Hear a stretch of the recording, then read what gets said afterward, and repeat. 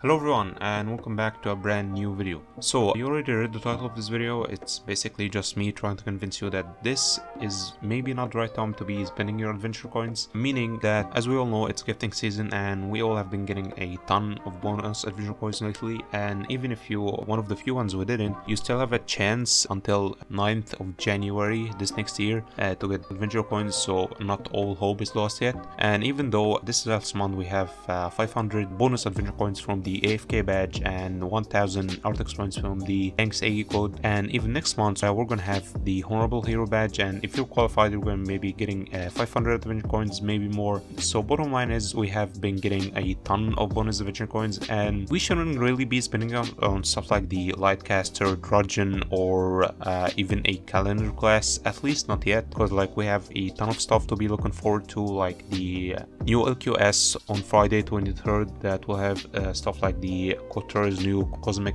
Dragon set, the Primal Frost Tiger set, and a new Naval Commander. So out of these items I'm gonna cost adventure coins, and honestly I wouldn't be wanting to miss on any of them just because I don't have the ACs. Plus we're having a new feature gear set on the 29th, and just this next month we're gonna have of course Nulgath birthday, and just by looking on the previews and the stuff they have been making for it, it's gonna be having a ton of great rares. Unlike this month chest, the Frostval chest doesn't really have anything. Even the feature gear set just have a couple of seasonal items, so I wouldn't be willing to spend my adventure coins on those. And if you wait a little bit longer, and by a little bit I mean wait for next 3 months until March, we're also having Liege as birthday, unless you wanna like join the Legion now, which is the only like exception to this video, and it doesn't even like cost that much to join Legion anyways. You can just like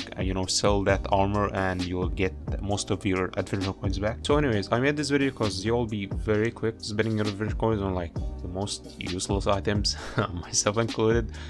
But if you want to go ahead and spend them anyways, do whatever makes you happy. If not, hopefully it's worth the wait.